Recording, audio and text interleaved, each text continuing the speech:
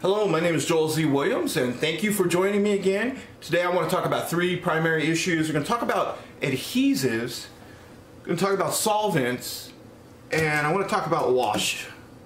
Okay, so just real quickly, I don't want to spend a lot of time on it, but I have recently learned that liquid cement is actually an adhesive. I didn't know this, but there is a difference, according to the scientific world, between glues and adhesives. They get really upset if you use those words interchangeably. Glues are essentially, I think, of things that are made from natural materials, animal fats. Everybody knows, you've heard the story about sending the horse to the glue factory. Well, there's some truth to that. Crushing up bone marrow, anything pasty like that that is derived from plants or animals is typically glue. Adhesives are usually created in laboratories and are synthetic.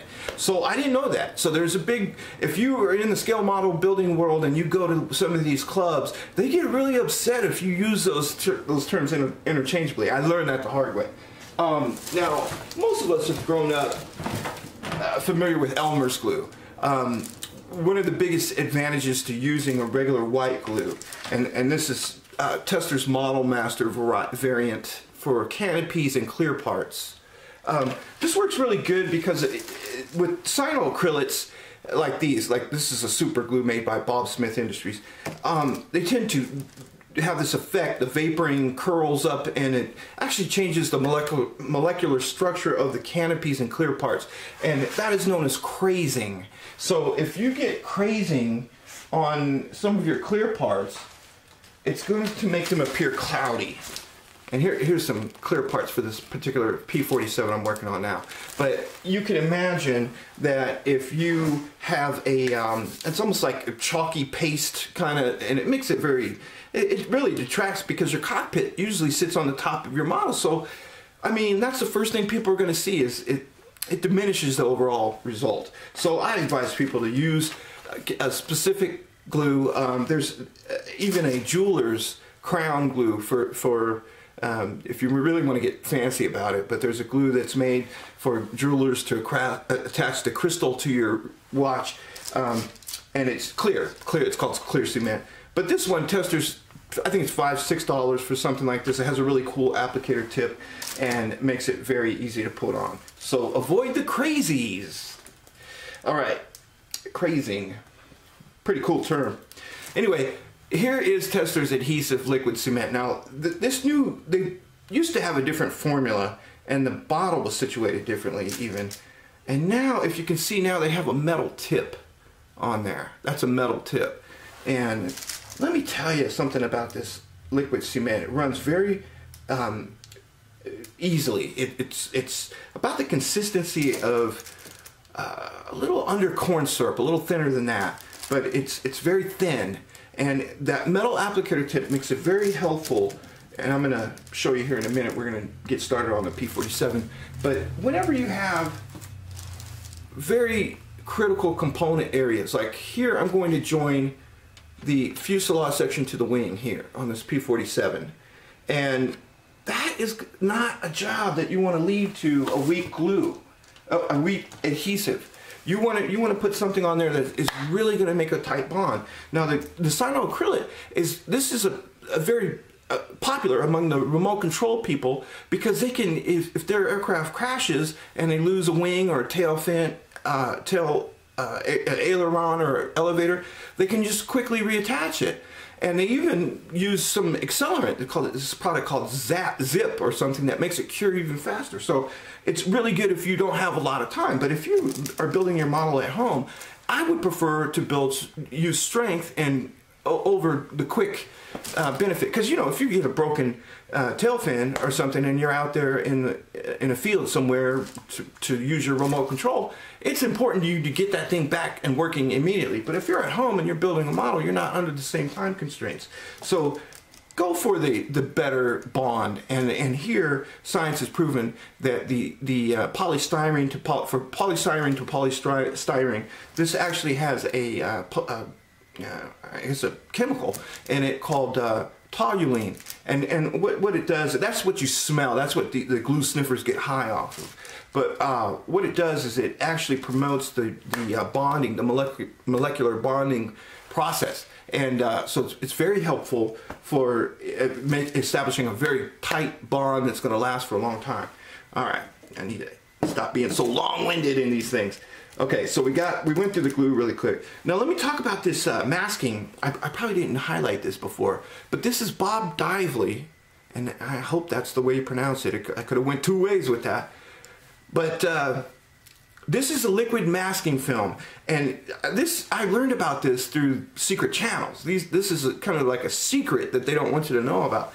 But think of micromask. It's essentially the same thing. It's a thin scum-like coating, but it allows you to get coverage over parts that you don't want to get overspray or other items, and then after it cures, come back and peel it off. And it's very, very handy. And what I found in just a quick demonstration of it is that it adheres very well after a couple coats. After you put 2 or 3 coats over it, I mean, it's better than any tape that I've used because of the use of, it doesn't take off the undercoat underneath it. Very, very helpful.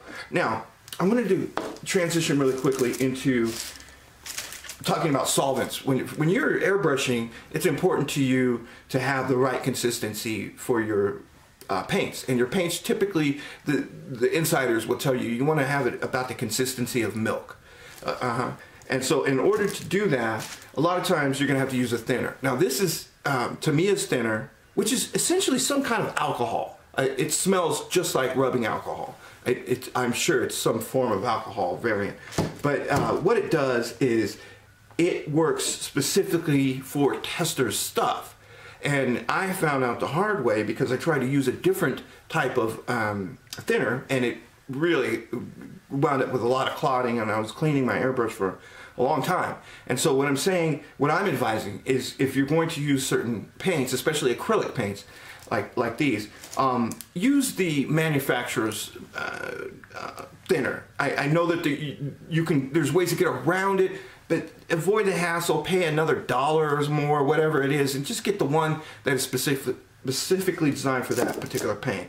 Here is a good example. This is Tester's Model Master. Now this is jet exhaust acrylic, and I don't know if it's possible to see, but if you can notice that there's different colors there, right? And what is happening is settling, right? The medium that is used by the manufacturer to keep the paint molecule suspended in the medium is after it sits for a while, it likes to sit and separate, just like any sediment. And as a consequence, when you go to mix it up, it is going to be thicker and more dense in some areas. Now, I always use a cocktail mixer whenever I mix my paint, but invariably it's something about when it sits for a long time, it tends to be thicker. And for that reason, the other day I used the Tamiya thinner on it and had that clotting process, had that problem. So I went to the manufacturer and got the actual what they recommend, and haven't had that problem since. So I don't know what the difference, I'm not a chemist, so I don't know what the difference in the properties are. I just know as a general rule of thumb, if you're moving forward through your model project, you're going to be beset on all sides by all kinds of difficulties. The last thing you want to do is get to the point where you're having to stop and completely rip apart your airbrush and clean it thoroughly because you used the wrong solvent. So let's avoid all that. Now, one more thing I wanted to hit really quickly while I have a little bit more time. Okay, I think we could probably see pretty good from there. All right, I want to talk about the use. I used to look at these model boxes with the examples of the guys that, you know, the professional model builder that they went out and got, and I used to always wonder, how did they get their rims so round on their tires? How did they get that paint to just be so perfectly spherical, right? And somebody tipped me off and they go, Joel, that's not that hard. All you got to do is get you a template And what I've done here is I went out and got me a template, and it's 1-2, easy peasy. You spray the wheel, the entire wheel, the color that you want in the center, right? And then you get your piece of masking tape. Here I'm going to use Tamiya masking tape, 40, I think it's 40 millimeter. Cut out the size of the tape, put that onto the center, and then respray the whole thing black. And that's how you get those perfectly spherical tires. So that's just another tip I want to give you.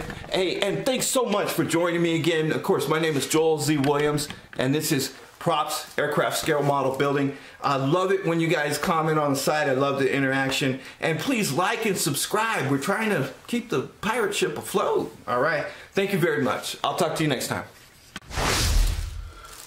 There goes nothing. For all the marbles.